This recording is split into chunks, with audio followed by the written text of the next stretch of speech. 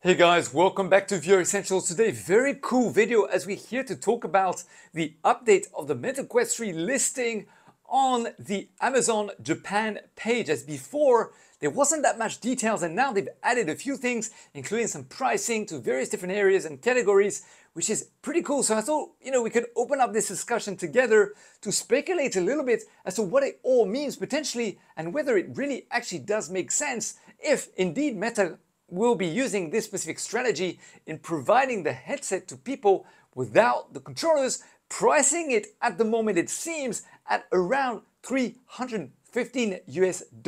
So let's dive more into the actual page. Now, first of all, guys, there was someone who left a comment on the previous video about this who let us know that it is also listed on the B&H website.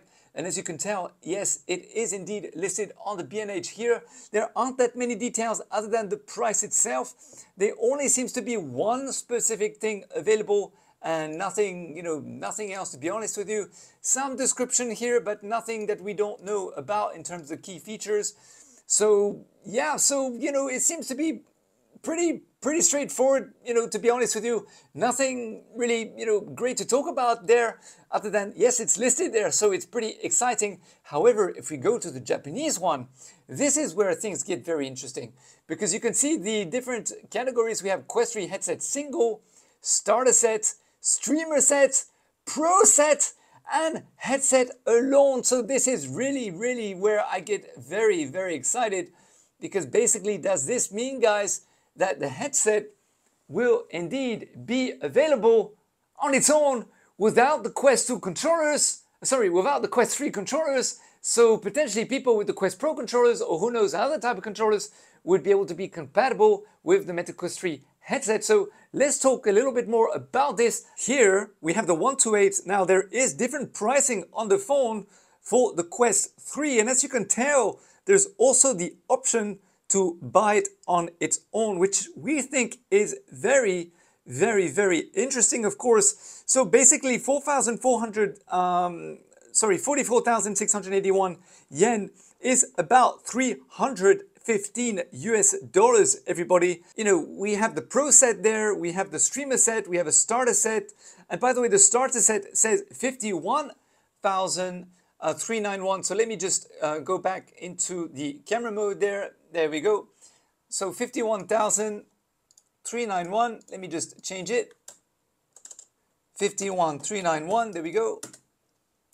It says 362. So I'm not quite sure if it's the right correct things, the right correct pricing, or what is going on there. 55,000. Let me just change to 55,000 here, and then it says 461.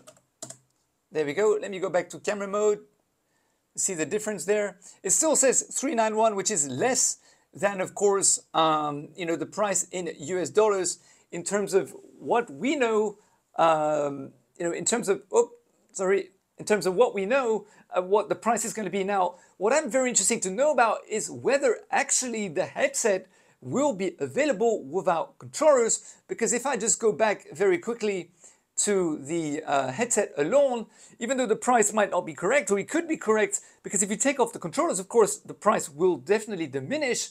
But does this mean that people who basically have the Quest Pro controllers will be able to use this specific headset, the Meta Quest 3, without having to purchase the controllers? This is speculative at the moment, but I think it kind of makes sense, because if the technology is transferable, then why would we need to purchase new controllers? It just doesn't make any sense. It's not ergonomic, it's not good for the environment, and what's the point in having a whole heap of different controllers trashed away and not being reused or what have you not? I mean, it makes a lot of sense to me that the technology becomes transferable and compatible with other VR headsets. And also, does it mean that perhaps the Quest 2 controllers would also be compatible with also the Meta Quest 3?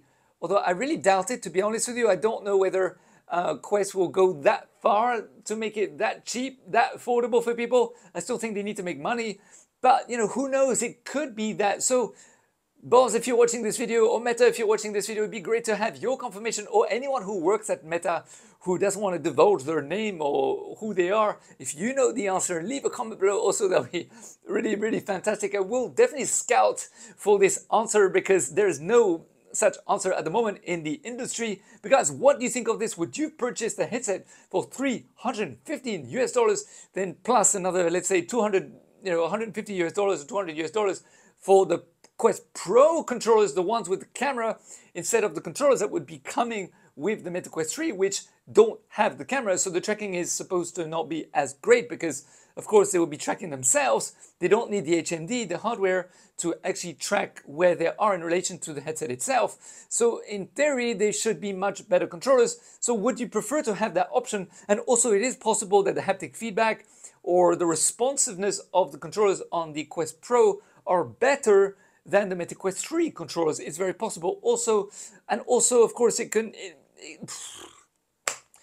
open to a whole heap of different things, guys. I mean, of course, they could come up with new controllers and then give people the power to choose between different set of controllers that have even more options. I mean, who knows? I got no idea, but I just think it's very exciting. Guys, what do you think about all this? Leave some comments below. Just want to share this thing, have this conversation with you, just to spark so that together we could speculate and together we can have that debate. All right, guys, until next time, take it easy. Have a lovely Sunday. I will see you in a new video very, very soon. Do go and check out the latest video that I posted, which is basically this one, by the way, which is all about the Pico 4 battery update, whether after 2,500 hours, the battery really does last 2.5 hours as is advertised by Pico. They've been advertising, that you can use the battery for 2.5 hours, but honestly speaking, I've never been able to use the battery for that long ever since I got it. So if you have a Pico 4 and you can use it for 2.5 hours, leave a comment below. Also, I'd love to know. Otherwise, go and watch that video. It's pretty awesome. And then also we did a live AMA, everybody, with Valem, who's a wizard developer. We did this on Friday here, and we spoke about AI and how he used AI, and ChatGPT to recreate a Beat Saber game and also to recreate an avatar where you can actually talk to the avatar in VR using AI. I mean, it's really, really mind-boggling. So do go and check out that video. Guys, smash the notification bell so you're notified about all the updates that I upload to the channel regularly. The live AMAs, Ask Me Anything, with all the developers and people in the industry. And also, of course, smash the likes so YouTube can promote this video to more people and we can grow the VR Essentials community. All right, guys, take it easy. See you later. Bye for now. Bye-bye-bye.